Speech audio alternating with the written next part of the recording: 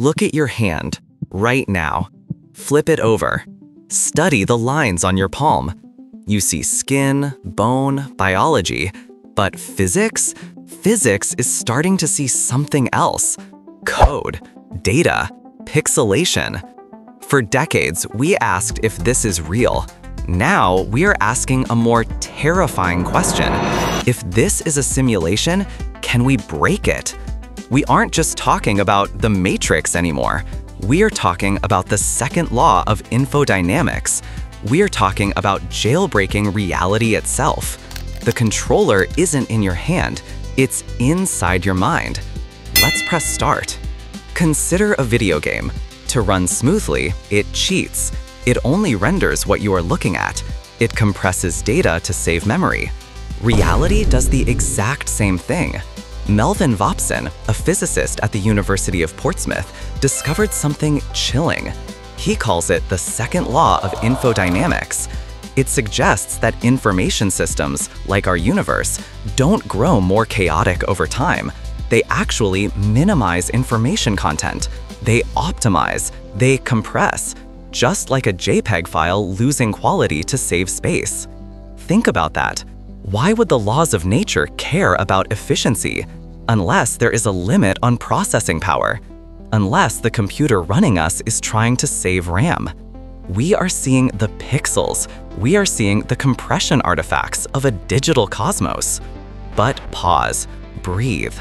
Before you unplug, there is a wall, a mathematical wall.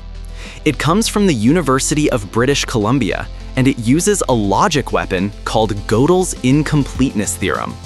Here is the crux. A simulation is an algorithm, a set of steps. But our reality?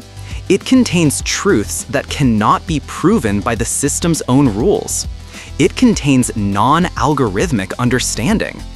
If consciousness isn't just math, if your feeling of being is irreducible, then it cannot be coded. We aren't just software. We are the ghost in the machine that no code can capture. The math suggests we are too complex to be fake. We are the anomaly that crashes the system.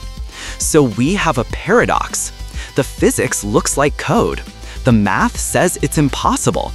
But what if we stop asking if and start asking how do we get out? Dr. Roman Yampolsky proposes a radical idea: jailbreaking. Just like hackers exploit a flaw in software to gain admin access, could we exploit physics? Could we use advanced AI to overload the simulation's resources? Create a buffer overflow in the fabric of space-time? If we are in a cage, AI might be the lockpick.